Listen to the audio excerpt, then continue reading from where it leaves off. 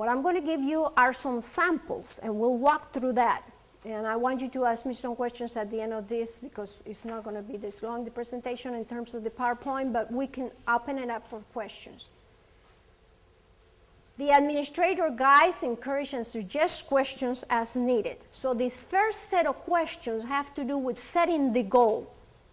Go back, and I have given you in your paper a sample of questions and then a format that is empty, that you can make copies to pose the different questions later on with your teacher. You can encourage them to ask the questions all related to that category. Here they are. They are called the W questions, or what are you going to work on? What do you want as the outcome of growing professionally here? Do you want to become a teacher that when you stand in your classroom, the students listen to you? Oh yes, that would be nice. Well, let's start working on that. A chemistry teacher, what do you want? Do you want somebody that, comes into your lab and they, are all over the place and you don't know what to do and the kids don't know what to do? Oh, my labs, oh yes, my labs are a disaster. All right, let's work on what are the procedures for lab time. So what do you want? These questions form the basis for pre-planning. That's way before pre-planning. What is the time lesson to be about, the observation, and pre-conference? This is the pre-planning. Here are some of the samples, and you have them with you. What do you want your classroom to look and feel? Let's say that this has to do, and I chose all my questions to put to you, and you have a copy, based on classroom management and organization, because that's a big one with a lot of teachers. What do you want your classroom to look and feel like? You tell the teacher, maybe that's an idea. You're having a little problem with discipline, are you? Or, well, yeah, okay, what do you want? Here are some questions that I'm going to give you, or you can come up with until you clarify that goal with the teacher. What kind of student behavior and attitude do you want to foster while, classroom management here? What constitutes a great class period in math, in science, in English? What makes it good? There's a beginning, there's an introduction, there's the middle, there's wrap-up procedures before the bell. What happens in each of those segments of the period? How do you want your student to behave at different times?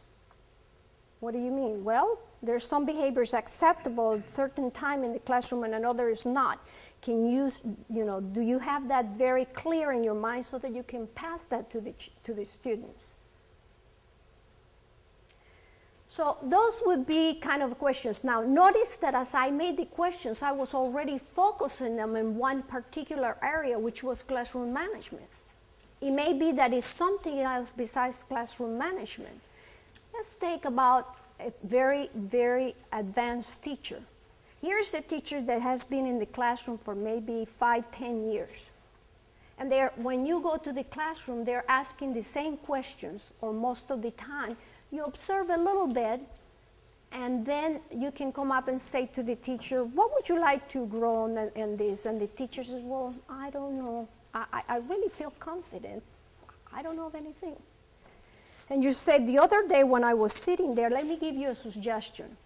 When I came, and this is the clinical observation, I wrote, and I gave you a paper on that, and we'll go over that. I wrote all the questions that you asked, everything that was happening when you were with this particular group of students. And it's factual. It's not your opinion.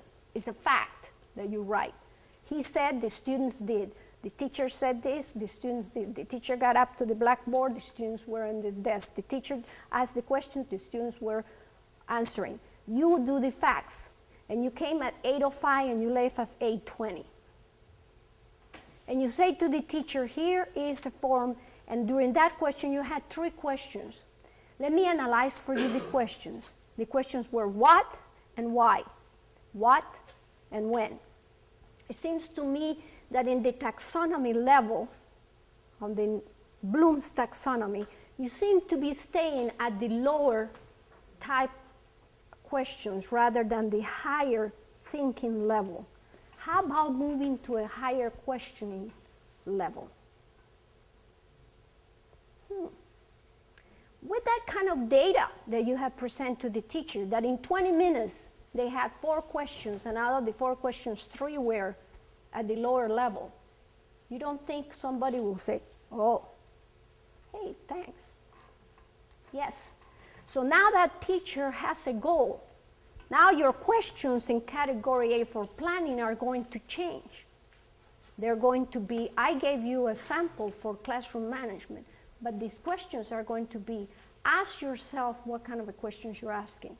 See if you can do that. And so the teacher could say, I asked the what questions, the why, the when.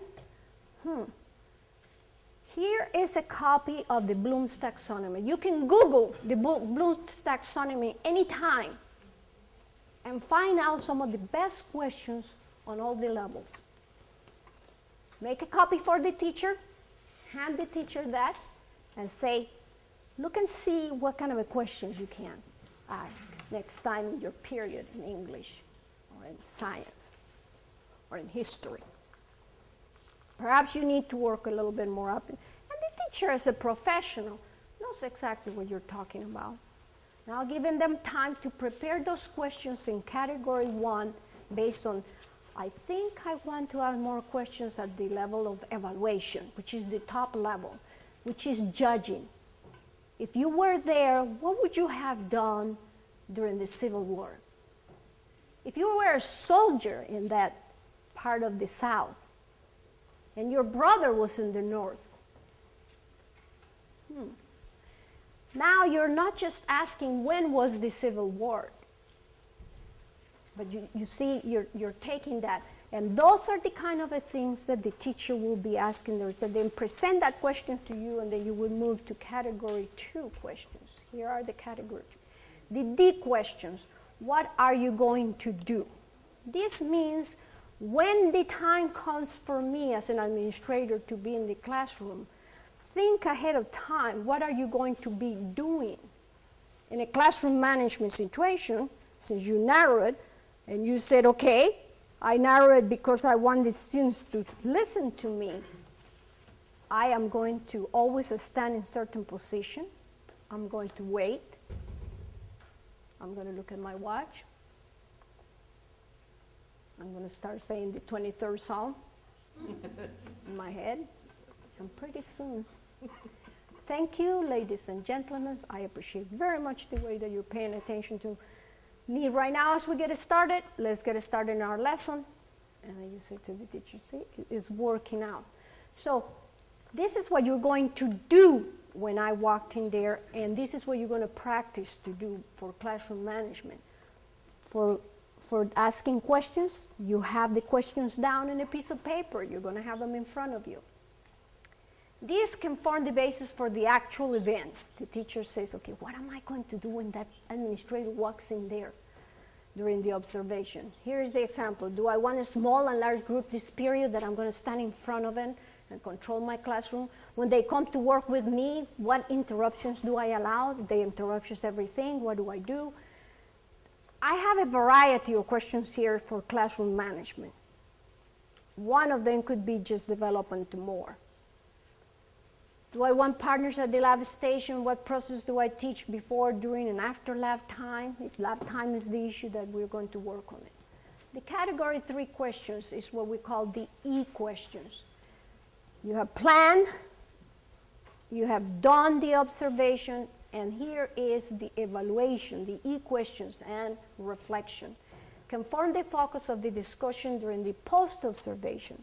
Now the teacher and you come together. You plan for it. I went, I saw you doing it. Now let's get together. That still follows the clinical model, but with a little different twist in terms of the questions. Here's some examples. Did the small group do better than the large group for you, if that was what you planned to do? Well, I think so. No, I had to tweak it on this and this and that. Okay. How were interruptions treated? Were they at a minimum? Let's see. How many you remember you had? I think I had a couple. Well, there were 4 of them as I saw it. Oh, really? Let's compare. Were the expectations procedures for labs clear enough? Were they clear? What do you think? Well, I think I can make a different piece of paper, post it in each station, I don't know. Teachers are great at answering that when you're treating them with that respect and tell me what you think. Was the student behavior acceptable? How and why? What feedback do I want from the administrator? What do you want from me here? Is something I can do to help you? Well, they may answer, they may not. That's all right. What went well? Why do you think it went well? Well, I really felt comfortable when I stood in front of the students. Yeah, I remember you had really a presence there. You looked at your watch. What were you thinking in your head? I was praying. That was good. It worked, didn't it? Went well. Do you think you can, why it went well? Well, because of this, because of that. Very open questions. Now we move to that was with the observation, and the last, the category 4, or the P questions that I call. I think my secretary was playing with this. The P questions are, what is your plan for next step? These questions would produce the elements to be summarized in the follow-up letter. It can be done right then and there when you were doing the post-observation, or you can wait a little bit and say, come back with me, let's talk about what's going to be next. And give the teacher time to think about. She'll come back next and say, you know, I like when I stood right there and this happened, maybe I can move to this. Great idea. Let's make that one the next goal. And it helps the administrator to have these questions. What are some steps that may improve the student behavior? What can be done to follow procedures in the large group, lab time, plan for practice items of what to do and interruptions? Here are those questions. In here, the answer of those questions, you as an administrator can make note. And based on those notes, you can write that summative evaluation. The teachers will be doing the following. They have covered the following. This is our objective, and evaluation becomes always something perhaps they never look forward to, but at least they're not intimidated because they know that you as a principal mean growth and professional. So you have the forms in your hand. Take a close look at that. Right. And that is a copy of what I had in the PowerPoint presentation. And also, you have another one that is an empty one for you to use. It's a little warm in here. I see some of you waving, but anyway, somebody can help us with that. As simple as this model may appear, these questions are the basis for a powerful approach because of the personal. Equipping the teacher to take responsibility for their own evaluation.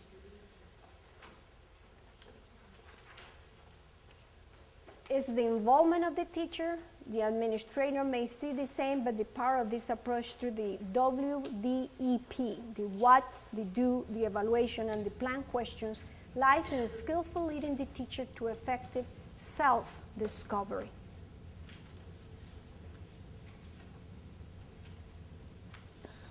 Okay. All right, questions and answers. We can walk a little bit from here and go on. Maybe I can have you a little wake up. How am I doing in time? Okay, you're flexible. Tell me when I have maybe 5 minutes up or 10 minutes.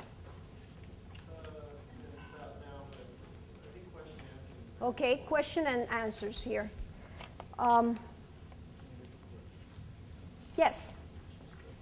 Okay, I've just been thinking about how to implement this in my school. There's only 2 teachers in our school. If I evaluate her, can I also give her the same information and have her do the same for me? Oh, I think that would be ideal. Sure. That would raise the level of confidence between the two of you beautifully. Sure. Not only do I want to come and see me on this, and then I come and see you, or I'll see you and then come back. That's a very, very opportunity for growth. Right.